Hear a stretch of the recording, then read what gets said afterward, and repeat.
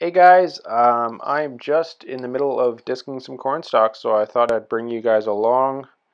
As you can tell, I'm in a very different tractor. This is my new tillage tractor.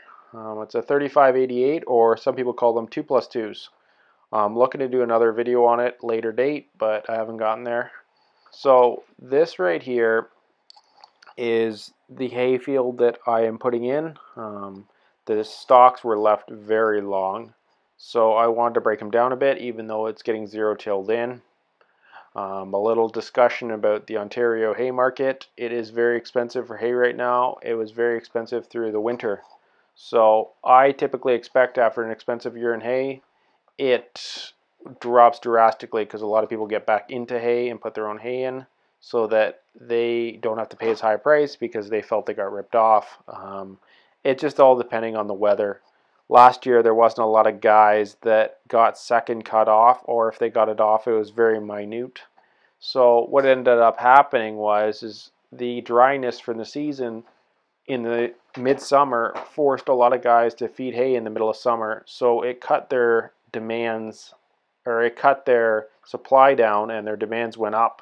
And they ended up needing hay around, I would say, February was really where you saw a big demand, and the prices went up accordingly. And I know that it's going to be cheaper next year because that's typically what happens, but I don't mind putting it in. I know that once I get the corn stalks out, it'll be a premium quality product. I mostly put in Timothy alfalfa. That's normally what I am. That's normally what I put in. There's also some grassy mixes that are mostly a mixed grass, and that's just in case I have to pasture part of it. I wanted to have something that was both economical. I could graze if I needed to, but also that I could use it for sheep, horses, and cattle. I typically sell most of my hay to horse guys or to sheep guys, so I wanted something that I could use for both, or all three actually. So that's what we're doing. That's what we're putting in. I'm trying to get these corn stalks knocked down. Getting used to the tractor. It's a little bit different. I'm not used to an articulating tractor. By the end of this, I was a lot better. I kind of knew where the tractor was going to go when I turned. I didn't have to overthink everything all the time. So that was nice. It's very comfortable as a tractor.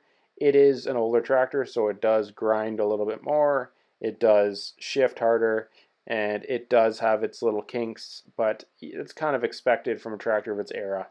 And I don't mind that, and that's why I didn't mind getting this tractor, because it was about price. To be able to find a tractor in this horsepower range is awfully expensive. It's I'm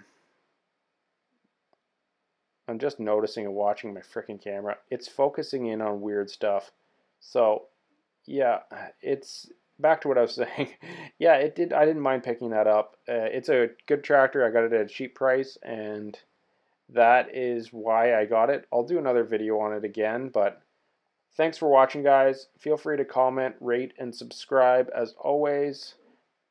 If you have any ideas or concepts or things you want me to answer in a video, feel free to leave it in the comments below. Thanks a lot.